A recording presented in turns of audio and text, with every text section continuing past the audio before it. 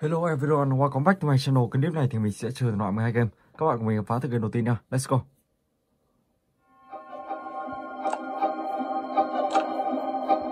Ok.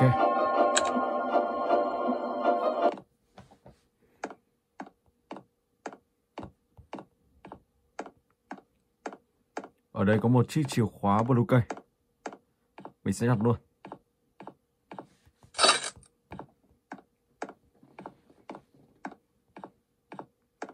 Big Eye 9 phút 30 giây sẽ xuất hiện. Cho nên các bạn phải nhanh chóng một chút để mở những cái gì cần thiết. Ok. Tiếp tục nào. Ông ta xuất hiện rồi. Chạy đằng này thôi.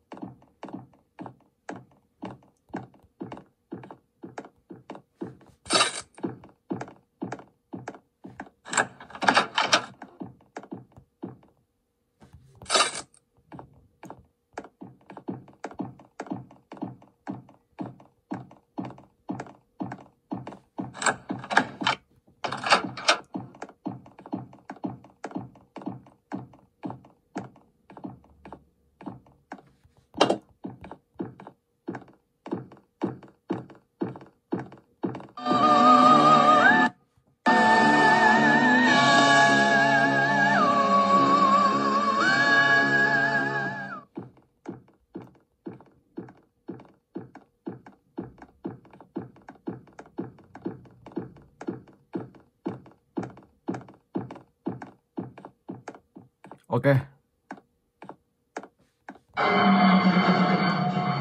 Tiếp tục công tắc ở đây nữa.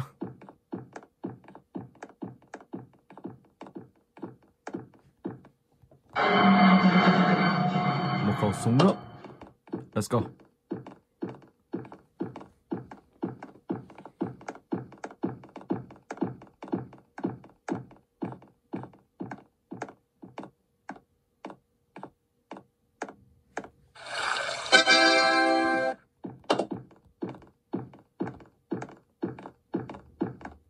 Mình sẽ cho ông ta đi đường lòng vòng.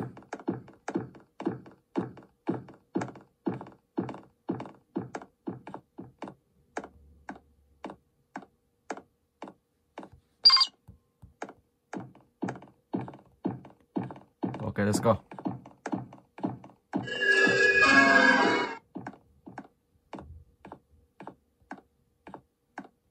Ở đây có một chiếc chìa khóa yellow cây và một chiếc chìa khóa orange.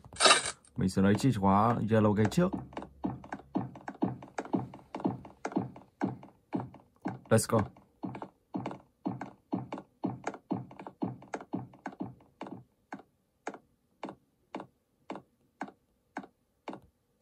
Một kết sắt. Malice.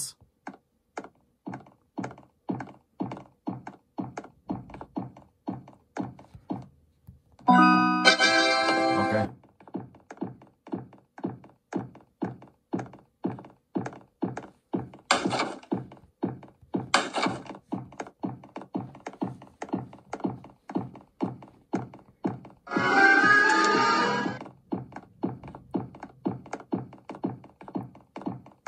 Audi cây.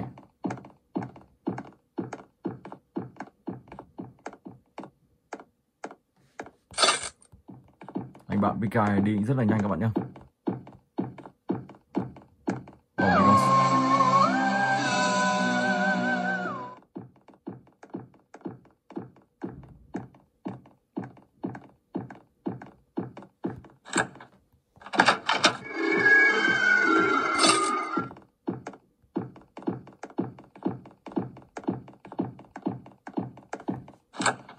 Ok, đã thành công.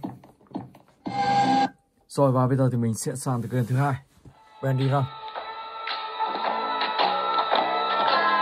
Let's go.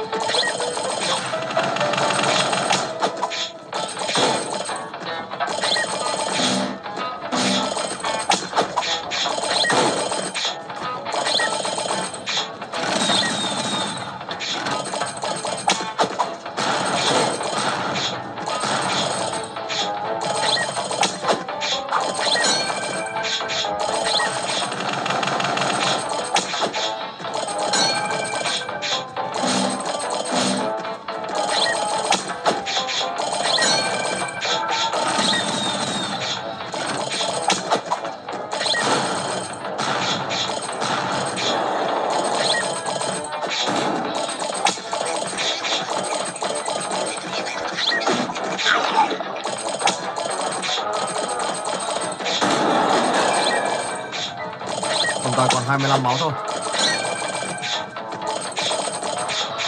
Let's go.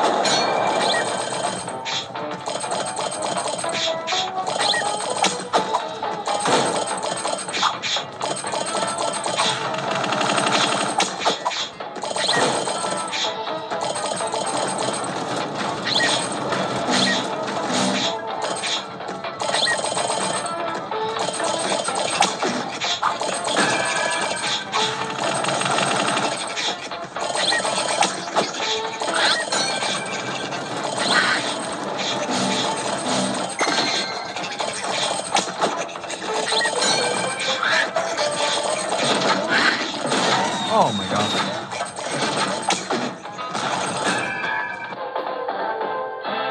Rồi ok, và bây giờ thì mình sẽ sang tới cái thứ ba, Slendrina 2D. Let's go.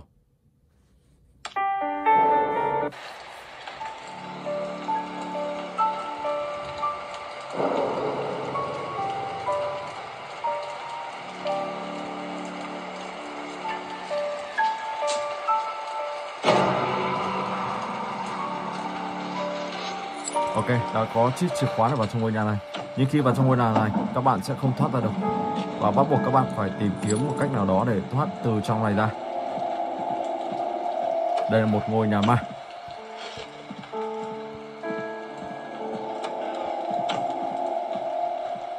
Tiếp tục sang căn phòng thứ hai. Wow, một bức tường toàn máu là máu thôi. Rất là kinh hãi. Rồi sau đó thì sẽ tiếp tục sang cánh cửa tiếp theo. Ok.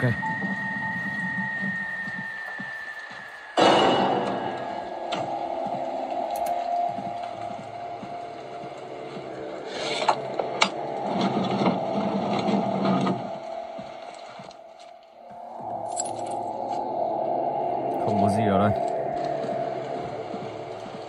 Luồn ra ngoài rồi. Let's go.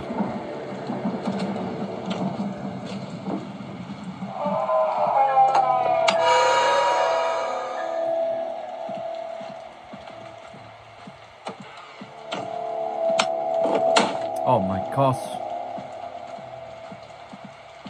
Wow.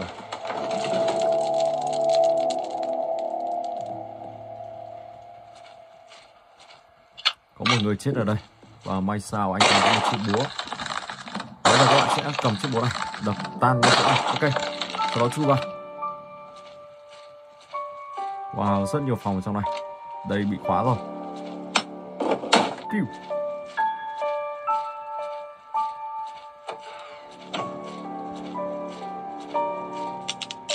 Oh my god, mất điện. See you. Oh my god. Wow, đi luôn. Tàn thật. Bà ta xuất hiện rất là lâu. Ok, và bây giờ thì mình sẽ chuyển tiếp sang game thứ tư, Carnival Chapter 1. Continue, let's go.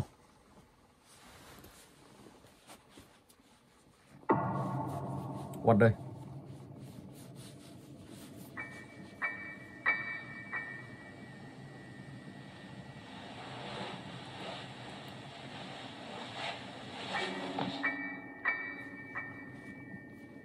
Ok.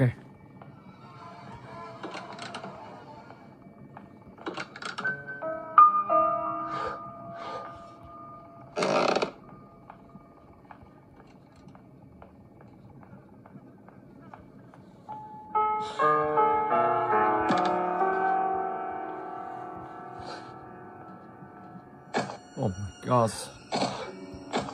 chuồn thôi, không bà ta sẽ xuống đây ngay.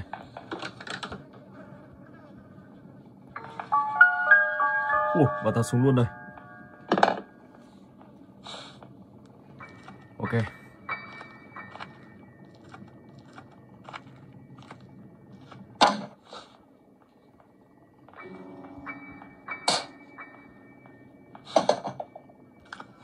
Không có gì ở chỗ này.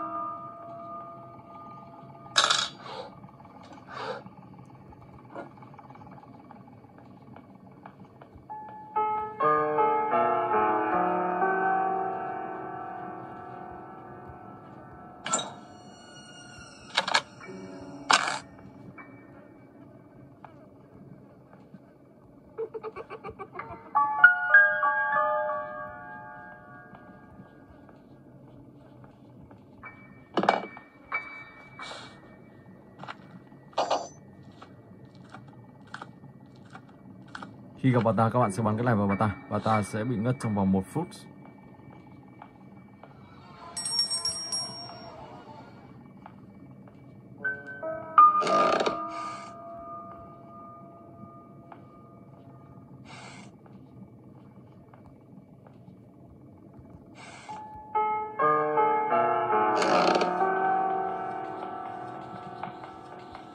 Ok.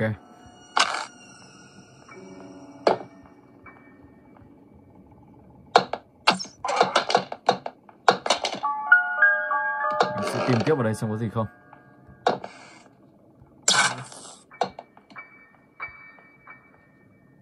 Master cây.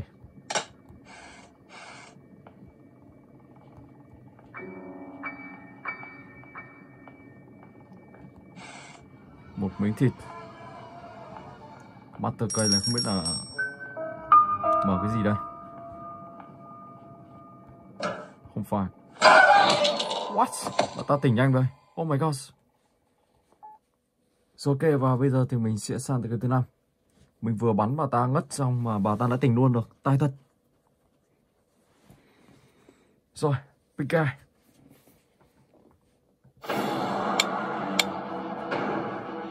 Wow anh à. Phần này còn 30 giây nữa là xong rồi.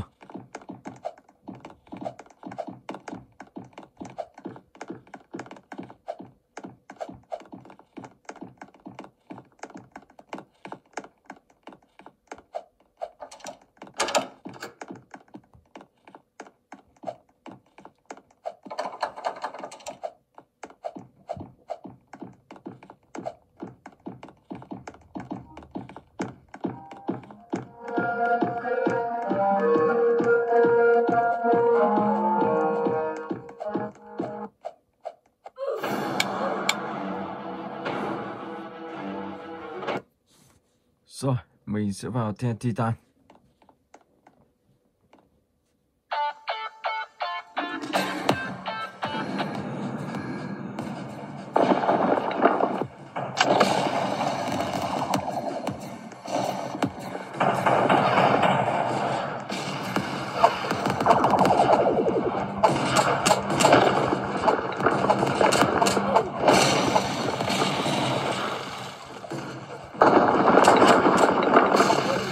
Oh my god.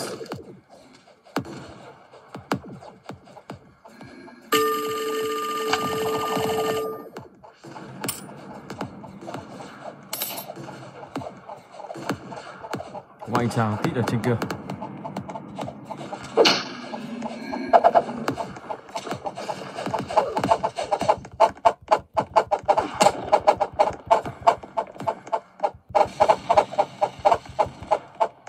Wow, anh này đánh rất là đau, tài thật. Rồi ok, ra vần đi.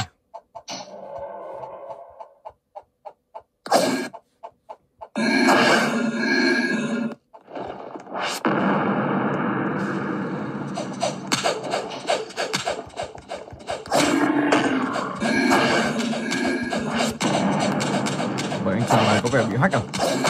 Đâu mà mình khóa lại mà anh ta không bị gì, tài thật. Chắc là bị hack rồi, Rồi ok, và bây giờ thì mình sẽ sang tới cái tiếp theo, Siren Field. Day one.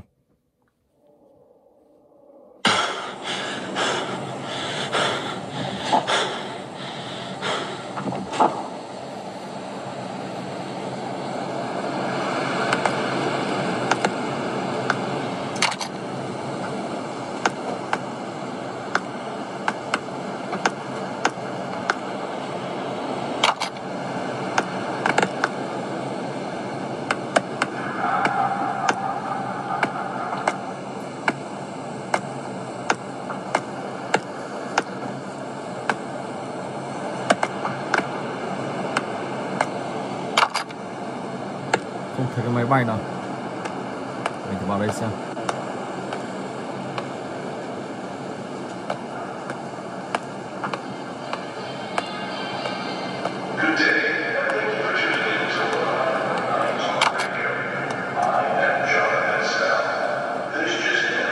Ok, mình cứ đi thôi.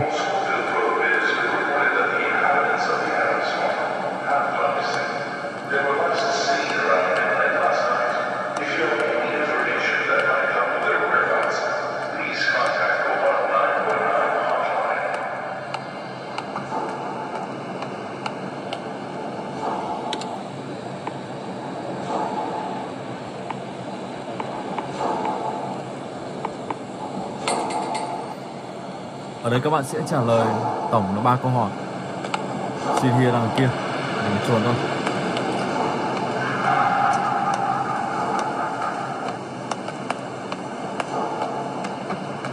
Được một câu hỏi rồi và 2 câu hỏi tiếp theo. Let's go. Mong sao không gặp ông ta.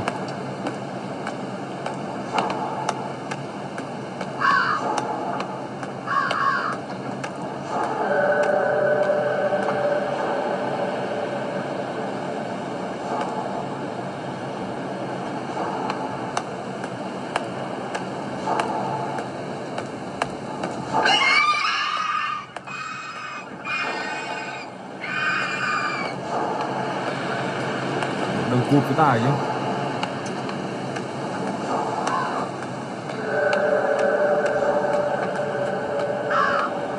Đấy là đường cụt ở đây.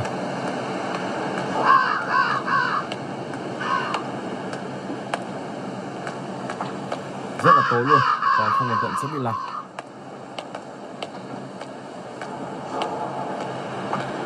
Oh my god. Đây là một đường cụt. Đây rồi.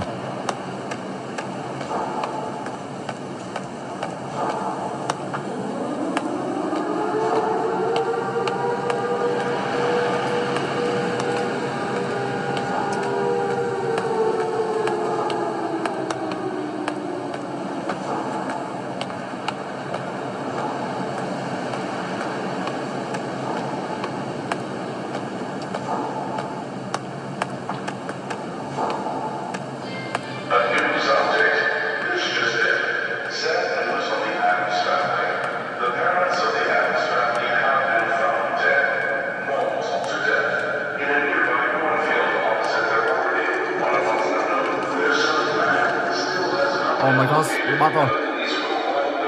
Wow. Ok, và bây giờ thì mình sẽ sang tới cái tiếp theo, Slender Man. New. So let's go.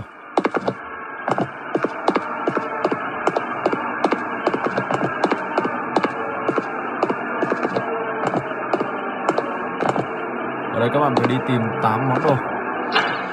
Wow, gặp ông ta rồi, chạy thôi.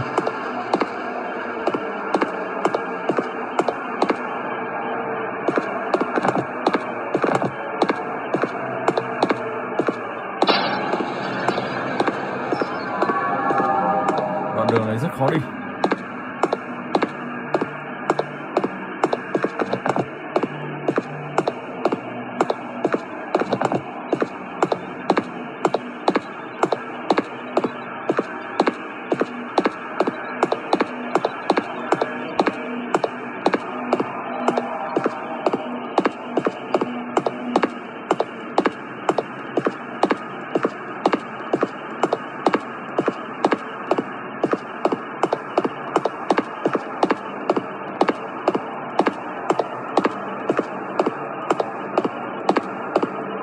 Chưa thấy một món đồ nào cả.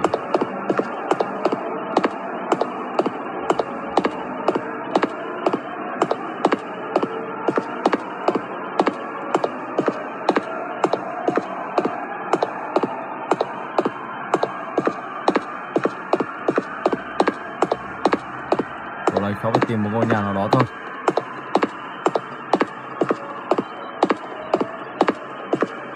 Oh my god. Oh my god.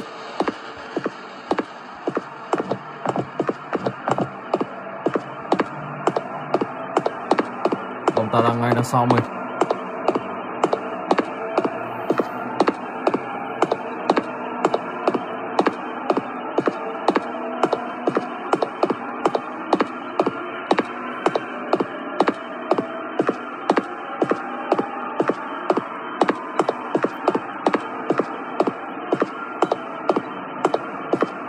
Không biết con đi lên được trên dốc này không. Vào trong ngôi nhà này nào.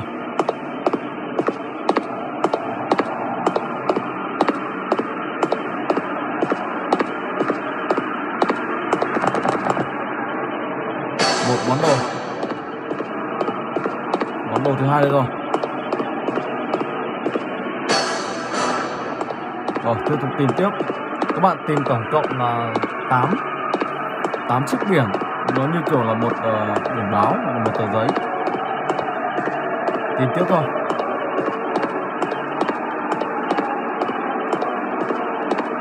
Nó sẽ lấp ở xung quanh lùm cây. Đó, các bạn cứ đi xung quanh và tìm tiếp tổng cộng là 8 thứ nhá. Rồi, ok. Và bây giờ thì mình sẽ chuyển tiếp sang cái tiếp theo. Siren here.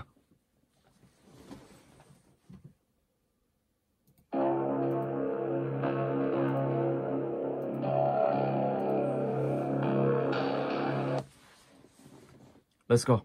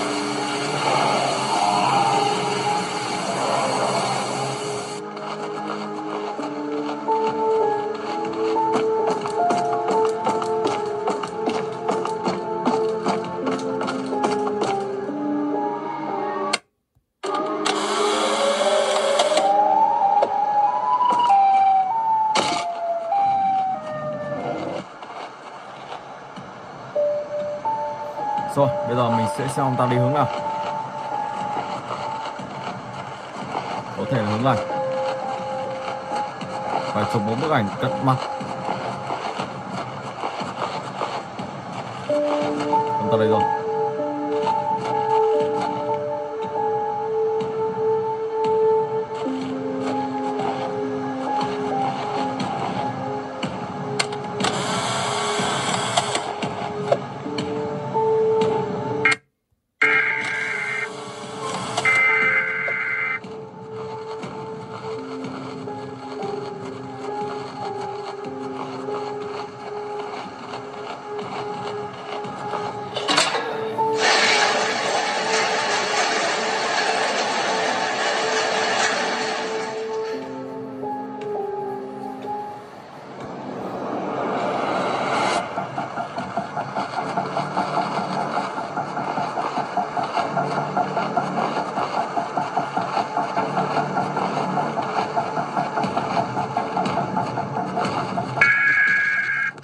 Oh my god. Như thế mình phải tránh xa một chút thì không phải gì. Rồi ok, và mình sẽ sang tới cái tiếp theo. Điều Mollusk. Rồi, let's go.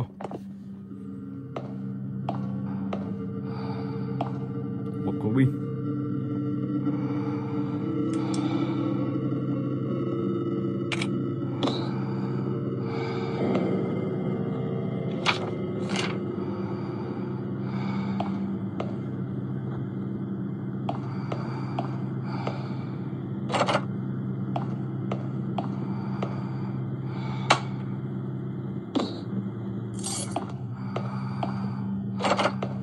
Không phải cửa này. Xem cửa này xem.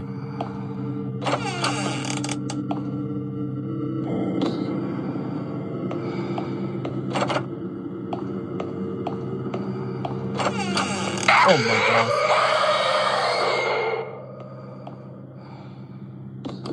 Giật mình. Đúng là một tựa game ma.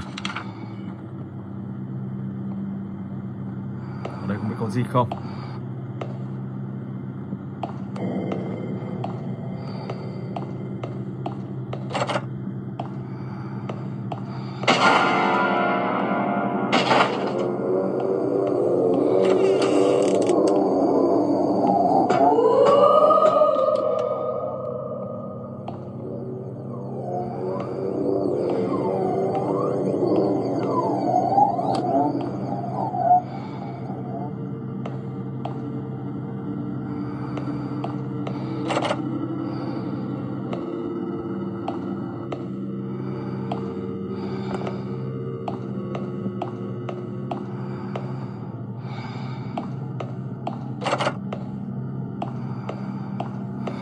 Ở đây chắc chắn phải có chiếc chìa khóa nào đó thì mình mới mở được cánh cửa kia ra.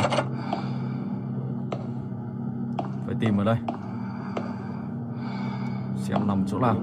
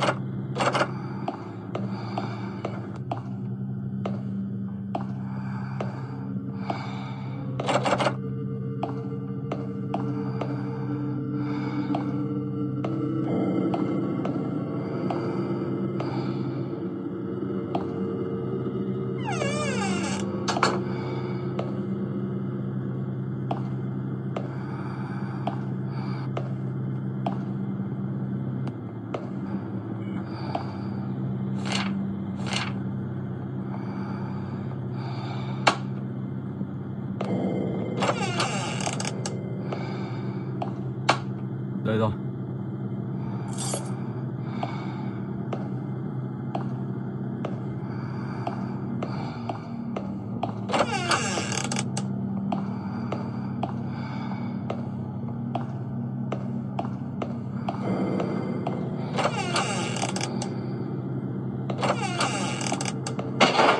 Oh my god.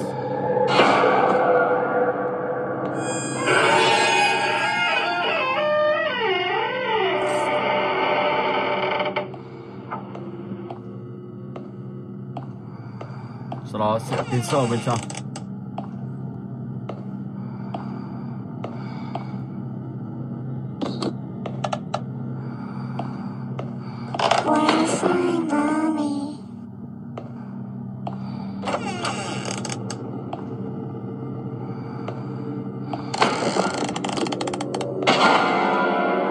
Oh my gosh.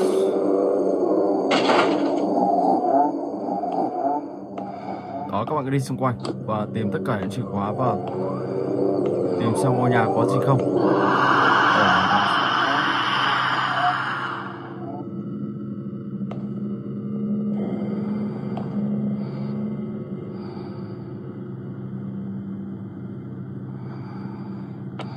Oh my gosh. Oh my god, giật mình. Oh, chạm vào bà ta là đi luôn, tài thật. Rồi ok, và bây giờ thì mình sẽ sang tới cái tiếp theo, Slender 2.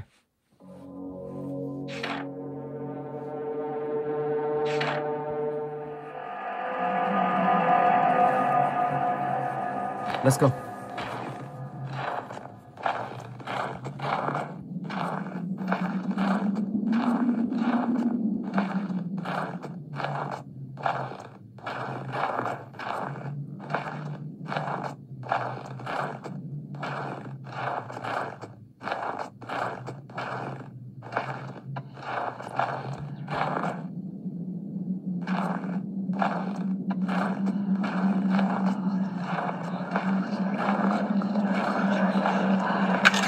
Con ma đầu tiên. Ở tựa game này các bạn sẽ phải bắt 8-7 con ma tất cả. Và trong này thì ông Slenderman, ông ta sẽ săn bằng các bạn. Cho nên các bạn phải đi những con đường to. Làm sao khi gặp ông ta, các bạn sẽ quay đi thật nhanh, tránh ông ta tiến lại gần. Nếu mà ông ta tiến lại gần quá thì các bạn sẽ không thể chạy được. Mình sẽ đi xung quanh những chỗ có thể trốn được ông ta. Bởi vì con ma này thì nó sẽ đi lầm vần linh tinh, cho nên thể nào các bạn cũng sẽ gặp được.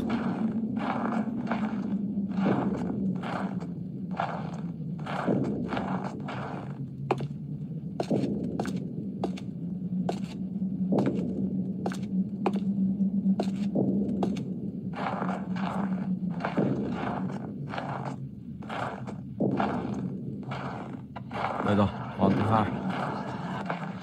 Nhưng mà gặp ông ta rồi, chuồn thôi.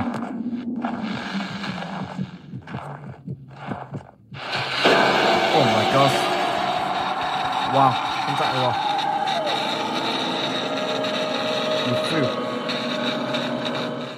Ok, và bây giờ thì mình sẽ sang tới cái tiếp theo, Granny Chapter 2.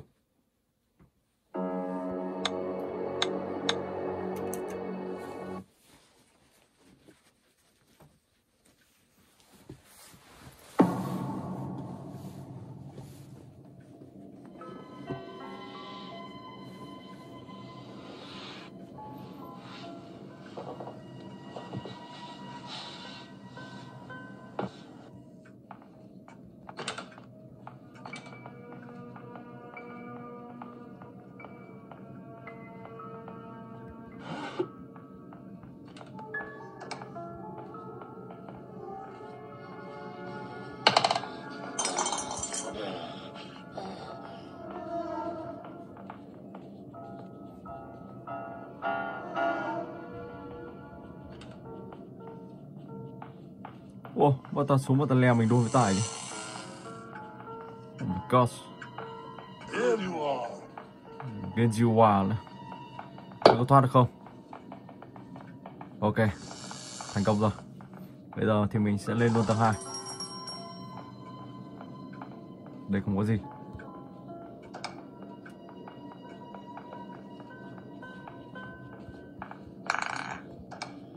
Khẩu súng điện đây rồi.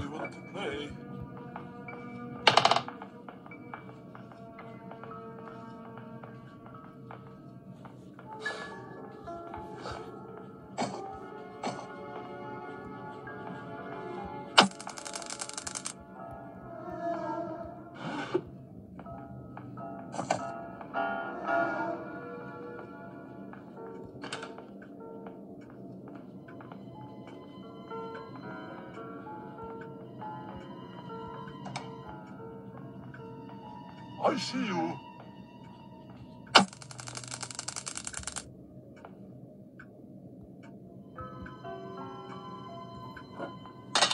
Đây là chiếc chìa khóa để các bạn mở cánh cửa đây ra.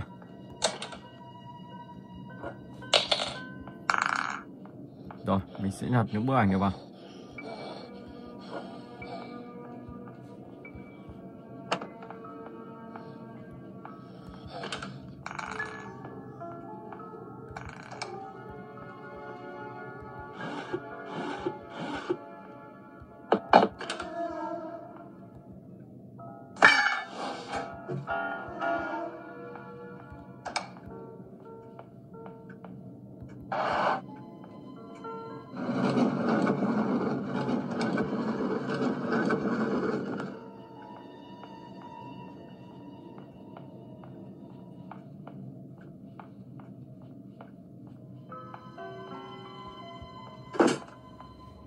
Ok.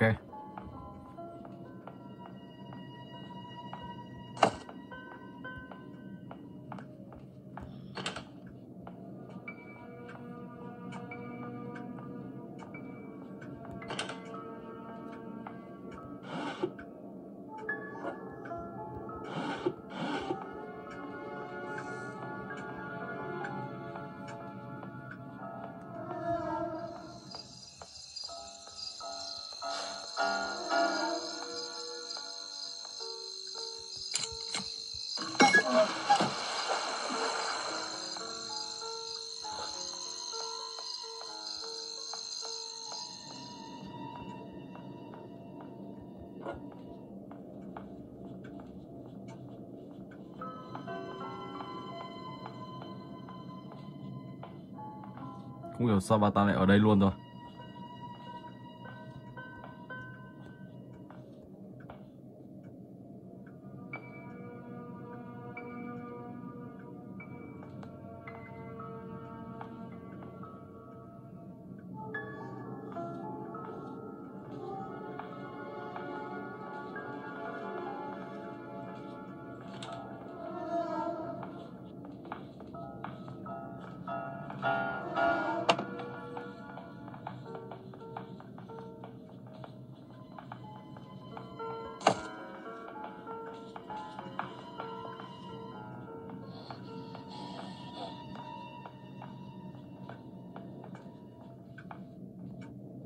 I see you.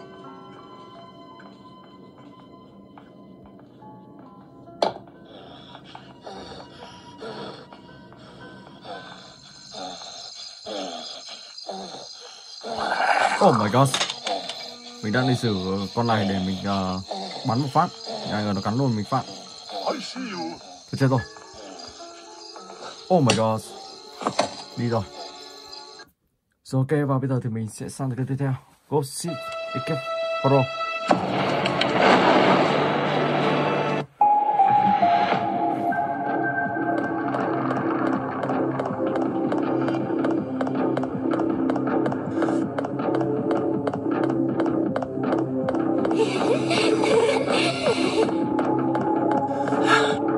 Trên tầng à? Oh my god.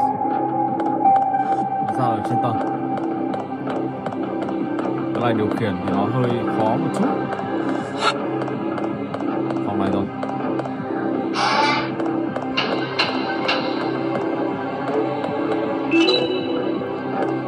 Bây giờ thì mình sẽ đi đâu?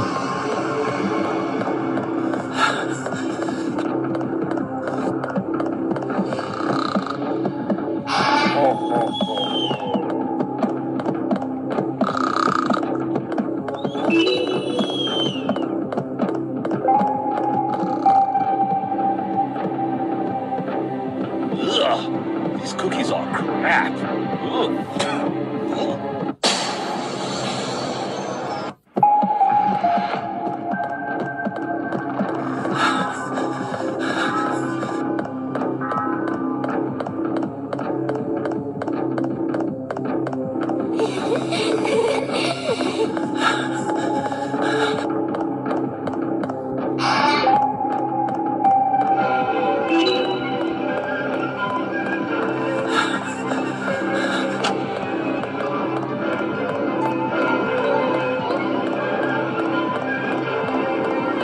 Đợi ông ta đi.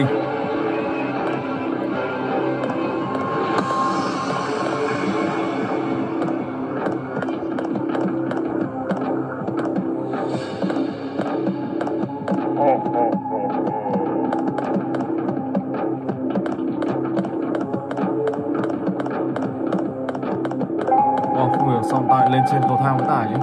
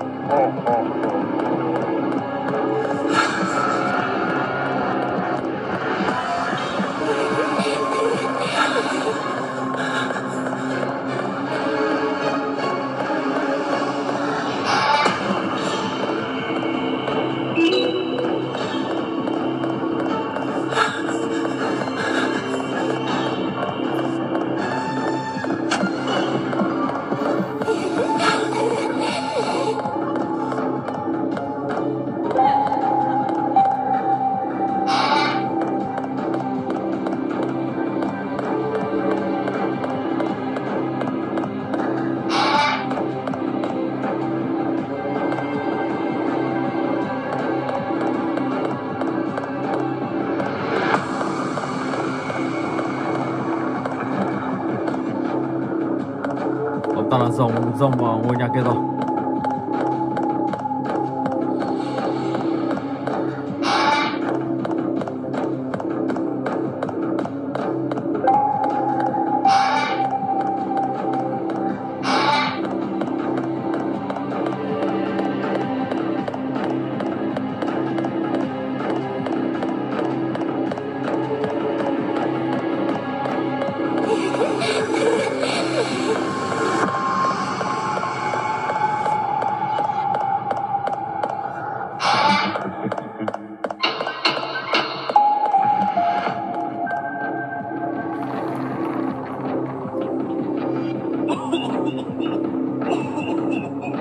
Crap. Ugh.